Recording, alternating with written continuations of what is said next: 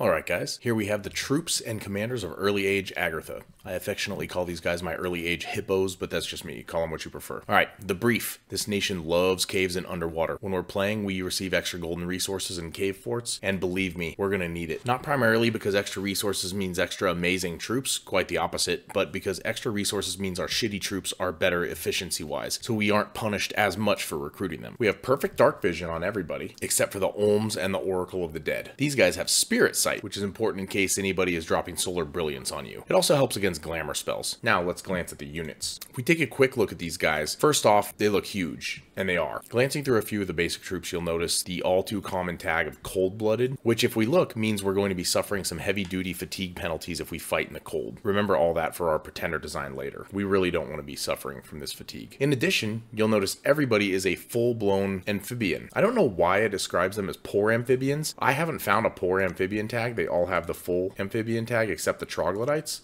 I don't understand. Maybe that's something from an older Dominions. I believe in Dom 5 they were full amphibians as well, so perhaps it's a Dom 4 thing. They seem perfectly suited to go underwater and stay there. Maybe not against a true water nation, but they'd have a shot at holding down the water pretty strongly against other land nations. In general, we have one more consistency. All of our troops suck at fighting. Low attack and defense scores are extremely limiting, and even our super high cost sacred unit, the Seal Guard, only has an attack density of 1 per square with an attack of 11. This immediately tells me not to worry about attack or defense based blesses, despite the fact that we have recruit in any castle sacreds. Not these guys, but the stone hurlers and the ancient ones would be our melee version. The huge amounts of HP, however, tell us exactly what to do with this nation. Focus on being big balls of hit points and summon our damage sources along with our Olms. I'm going to be quick with troops because they don't stand out too much. There are a couple things you really want to pay attention to. Pale 1 militias. All militias are pretty terrible. These guys are extra terrible. But one thing to notice is the 18 hit points for only 6 gold. That's amazing, but also siege strength. Agartha specializes in everything related to castles. Absolutely everything related to castles. These dudes literally eat stone walls, so they're going to specialize in this. You dominate castle sieges with these guys for several reasons I'm going to go over later, but to be brief, tons and tons of siege strength, and your troops also have this tag right here, need not eat. What that means is those normally annoying messages you get when you're defending a castle of your troops are starving, you'll never get those. You can lock a bunch of these guys in a castle and nobody can root them out. They can sit there forever, as long as they have the defense strength. Ulm isn't exactly particularly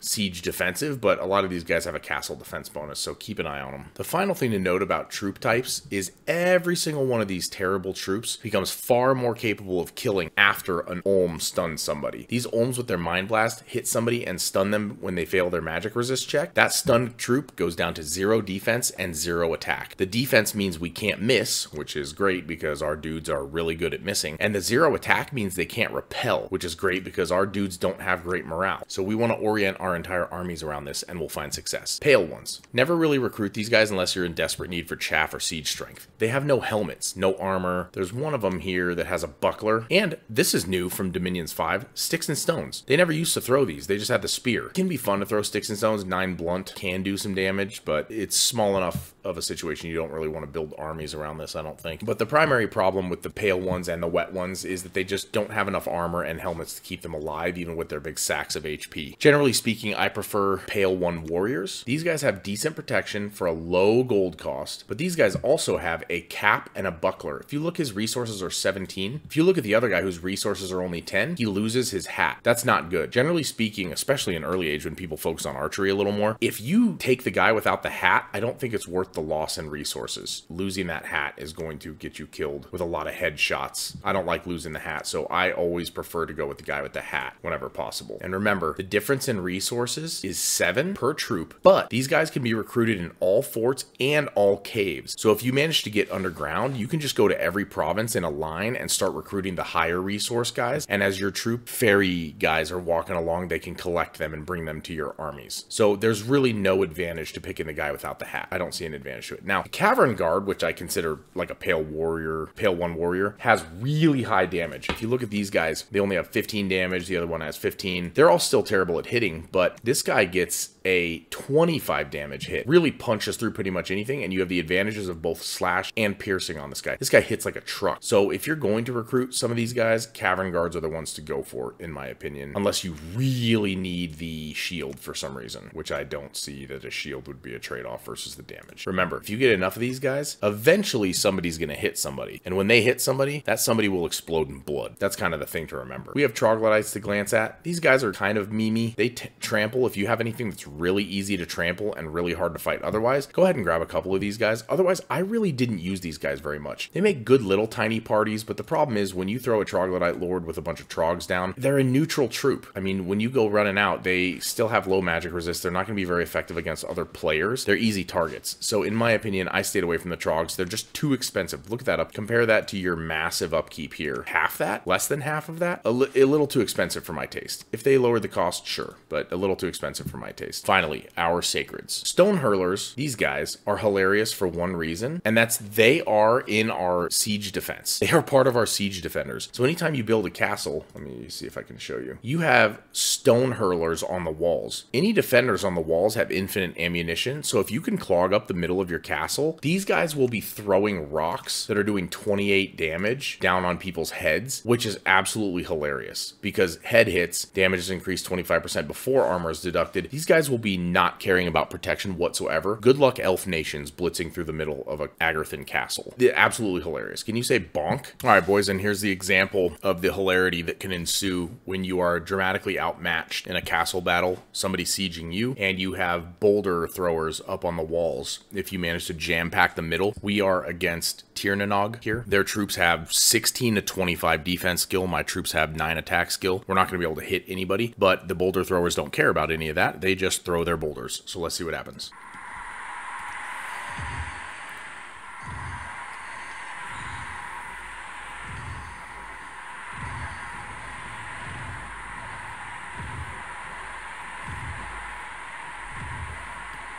We only have 8 of them, but they are doing some work.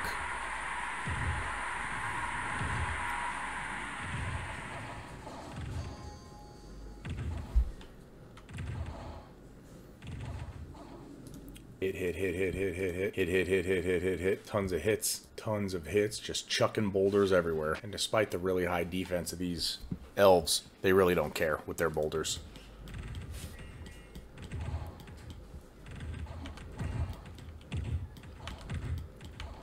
The infinite ammo, the big boulders, there we go.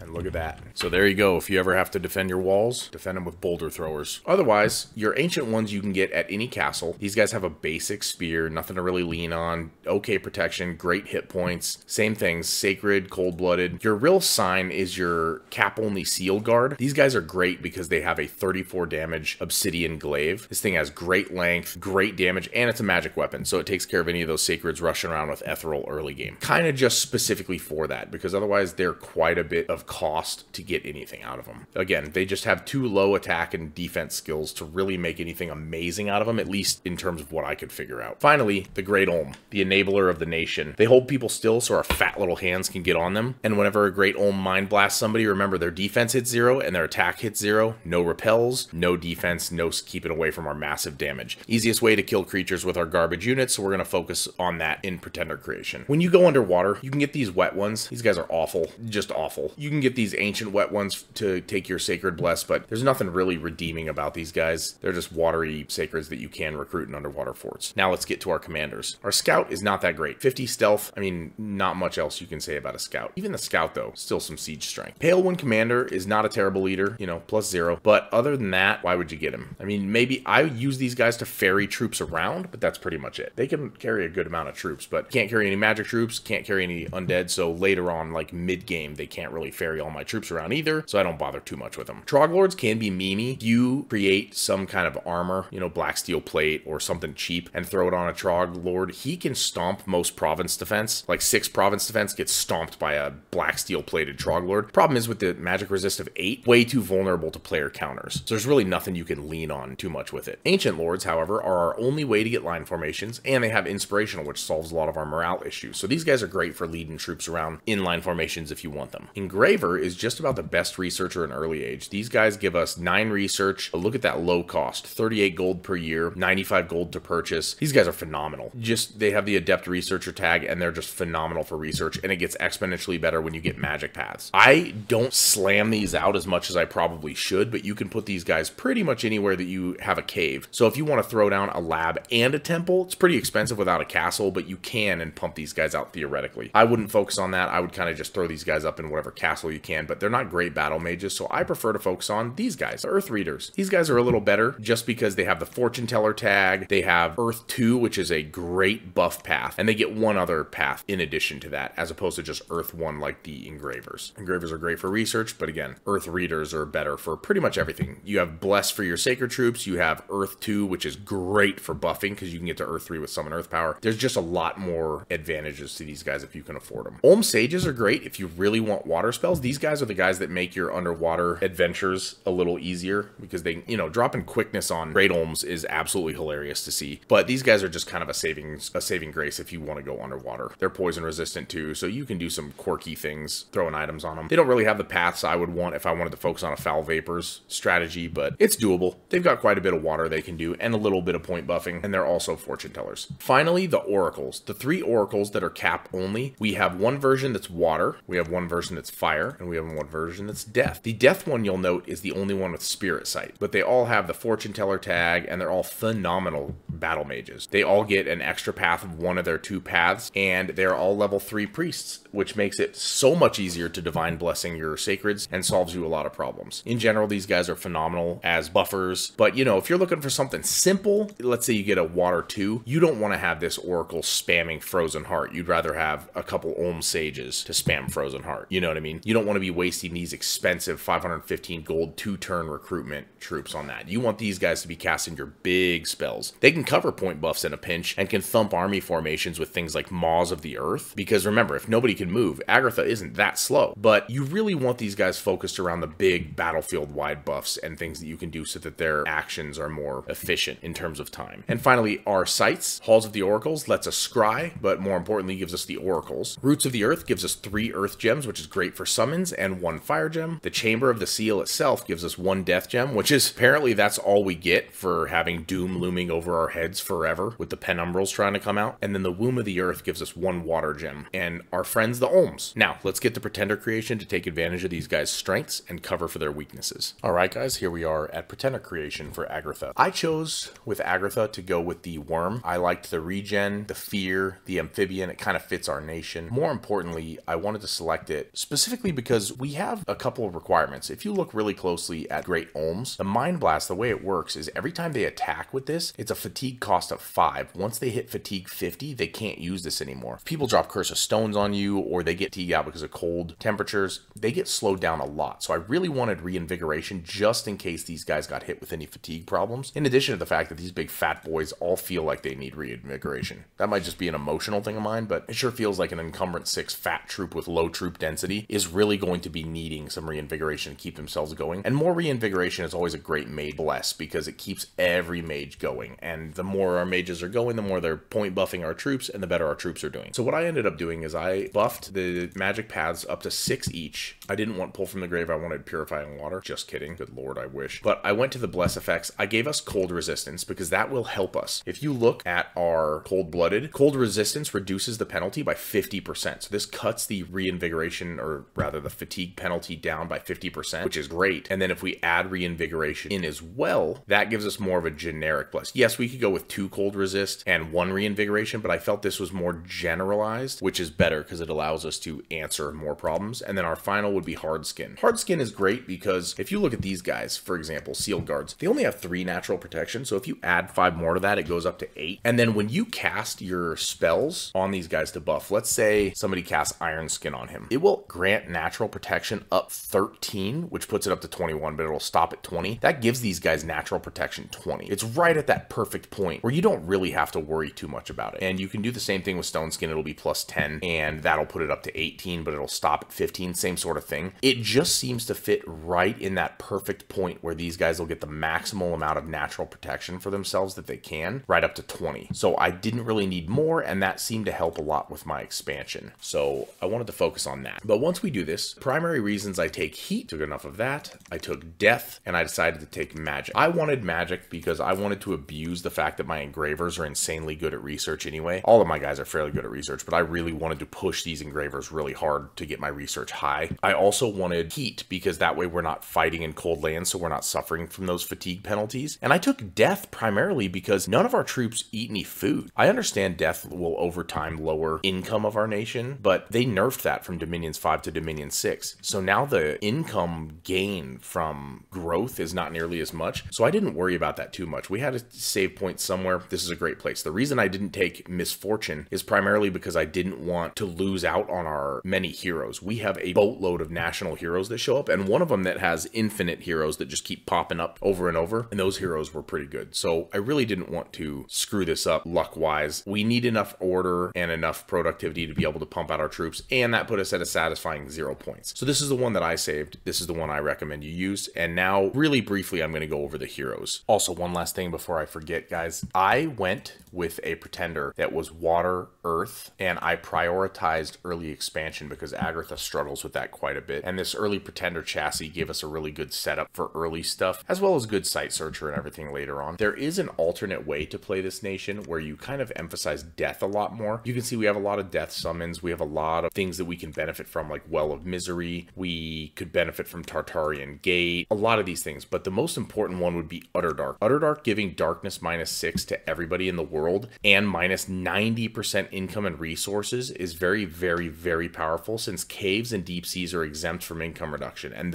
that's where you benefit the most. You go underwater, you go in the caves, and you make sure you fight everybody because you have perfect dark vision or spirit sight, so you ignore all of this. However, the main reason I don't particularly aim myself towards this massive death setup is it requires too much investment for me to be comfortable. There's no real good death bless effects that I really want on this nation, possibly fear, but I don't really want to do that big of an investment just for fear. And also, if you ever cast this in a multiplayer game and you have multiple players who don't want this around, you will find a lot of people on your doorstep all of a sudden, and it's really not going to end well for you. So it's just kind of combining all those things. I particularly don't like playing with a super death heavy emphasis because I feel like we get plenty of death just playing it as we have with this particular pretender setup. All right, guys, I wanted to go over the main reason I didn't take misfortune scales. I like national heroes we get for Agartha. We have a lot of these members of the closed council. We have the ancient Olm Deep Thought. We have Ogon the Earth-Blooded. All of these guys really enable us in certain ways. So if you look, we have a death 3 with Obsidian Eye. That's phenomenal. That opens us up to a lot of things we can do with death, but I just like how he fits right into our oracle position. Lapis is water and death. This opens up a couple things we can do as well, including some forgeable items. Moss Agate is really good for getting us in nature stuff, especially nature site searching, getting us a lot more gems. That's something that's we can really capitalize on. Nature 2 is a lot better than Nature 1, and Nature 1 is generally what we find in independent mages. So this is really helpful. Deep Thought, not so much of an enabler.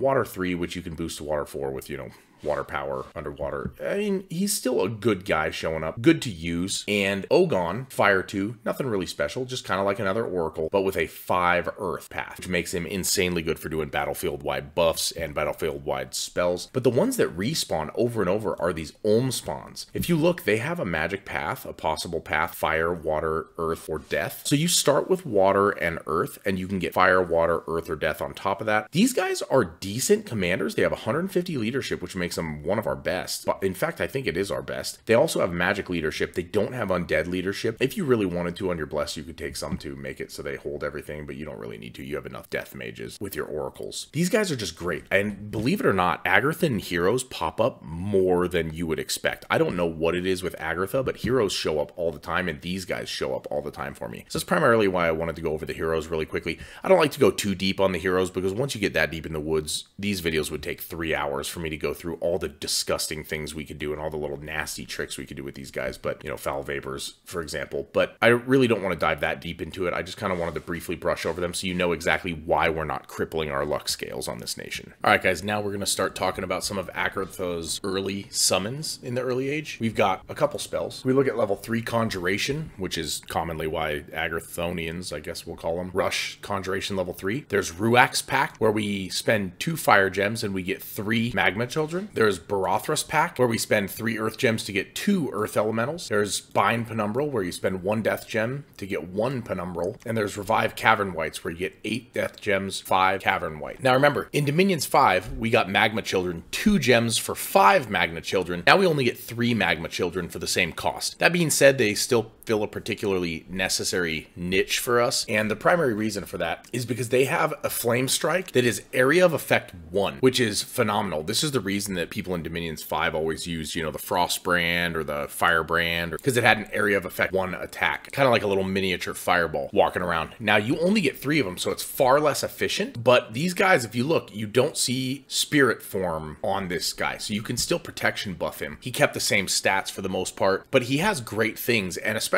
since we're going to be running a Heat Dominion, he has firepower, so he gets a lot more powerful in hot provinces, has Spirit Sight, has a magic Flame Strike attack. Now, I have 2 points of experience on this guy, so his attack skill is normally not this high, nor his defense skill. But the thing you have to keep in mind is anybody that has short range attacks, hitting Fire Shield. Anybody that's just near him, getting Heat Fatigued out. He's got tons of fire resistance, tons of poison resistance, so he goes good with your other summons. These Magma Children fill a very particular niche, because if you have troops that your ordinary troops are failing to hit, failing to survive through, you're looking at these big dorks here, they can't hit anybody. But if you have Magma Children, you can put these guys either interspersed in with your own troops, if they have some sort of fire resist or something to negate the heat fatigue, or you can just use them as your front line. They're cheap enough. You're spending 2 Fire Gems for 3 Magma Children. I mean, that's 3 troops for 2 gems. That's a little expensive, but these troops are very, very powerful and very, very good to use. But for 2 Earth Gems, remember, we used to get 1 Earth Elemental. Now we get 2 for 3. But there's another thing to notice. The Earth Elementals in Dominions 5 used to have, what, 40 hit points, 38 hit points, 28, something like that. These have 70, and they have Reconstruction 8%. I think they had Regeneration 10% in Dominions 5, but now they have basically Regeneration 8%. But that 8% of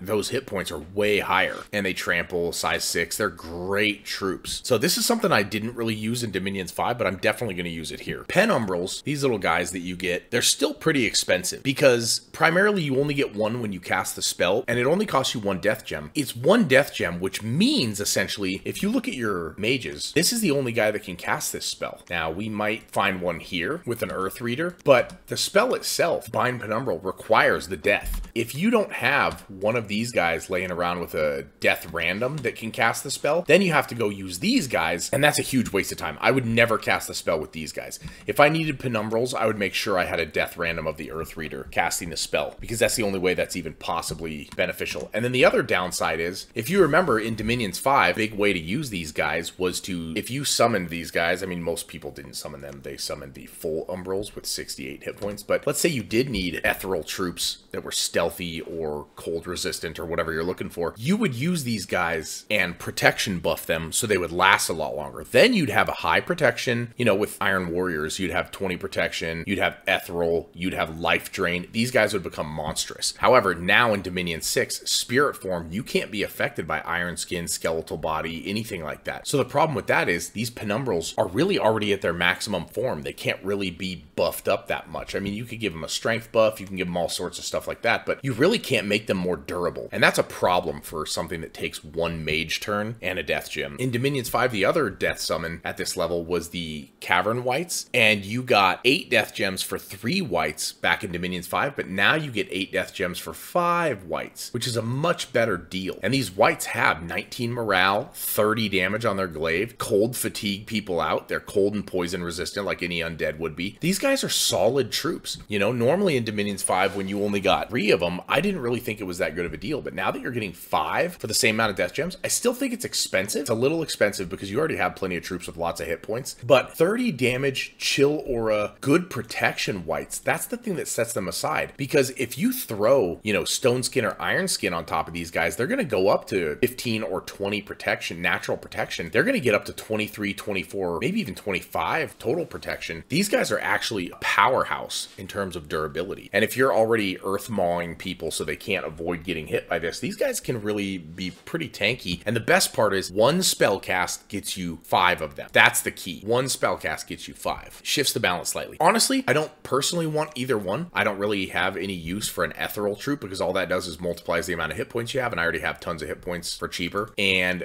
Cavern Whites are kind of the same way. But if I was going against something that in particular was weak to undead, I can't think of anything, but Chill Aura might be beneficial, but then I have to carefully script these guys so they don't choke out my own people. Not quite sure what I would do with these. I don't think I'd use these or the Penumbrals, but if I did have to use one, since you can't protection buff Spirit Form troops, I would push it in the further direction of Cavern Whites if I didn't have anything better to do with Death Gems. So finally, we'll go to the Bind Umbral spell, which is much later in Conjuration. I think it's 7. This guy is actually pretty useful. 22 magic damage, armor piercing, and it life drains, so his HP just keeps going up and up and up and up. Ethereal Troop, still great, but again, same problem. Spirit Form. You can't protection buff this guy. So while you can Strength of Giants him and have him do a pretty good job of keeping himself alive with his life drain, it's still one guy per square. He's going to get surrounded, and if they have magic weapons, he's going to get chopped up. And that's just expensive for me. It doesn't seem very worth it for me now that you can't buff these guys' protections and make them little tanks. If you could buff their protections and make them little tanks, these guys would be a problem for people. But you just can't anymore. People with magic weapons are just going to chop this guy up into little pieces, and there's nothing else I can do. The only time I would consider these is if I wanted to do some kind of hilarious stealthy maneuver and sneak them in and elf somebody with Agartha, just for the irony. But now if you go to Enchantment 5, there is a spell in here, Living Mercury, for 6 water gems. This thing is phenomenal. So if you look at this thing, we had this in Dominions 5, and in Dominions 5, I believe it had 48 hit points. It had 48 hit points for 7 gems. Now you're in Dominion 6, it only costs 6 gems for 1, and it has 140 freaking hit points. These things are amazing. They are disgusting in Dominion 6. You now get 140 hit points for the same spell with less gem cost. This thing has 328 damage armor piercing attacks. It drops poison as it walks like a professional crop duster, and its morale is perfect. I know we can't buff these spirit form summons anymore. We won't be able to protection buff this guy, but man, this thing is just durable as hell with that fortitude effect he has, taking half damage from everything that hits him. And I know TNG can summon these too, but it just feels so right with Agartha, and not so much with that pansy human nation.